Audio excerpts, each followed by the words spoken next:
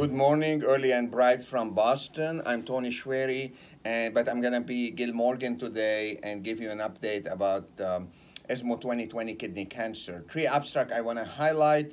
The first one is from the plenary presentation of CheckMate 9ER. This was a phase 3 trial of the combination of cabozantinib 40 plus nivolumab versus sunitinib. The primary endpoint was progression-free survival and was met.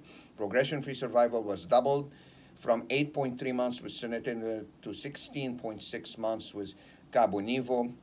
At the same time, overall survival endpoint was met with a decrease in the risk of death by 40%. Response rate were double. The safety overall, the combination was tolerable overall, and the side effect manageable. Interesting enough, the health-related quality of life here favored the combination over sunitinib with statistical significance in two questionnaire.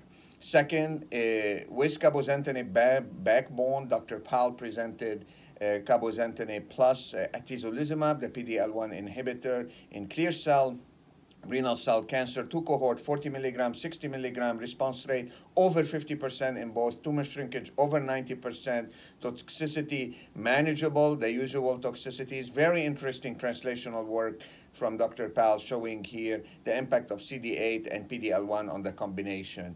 And contact 3 is open, atezo cabo versus cabo in prior IO.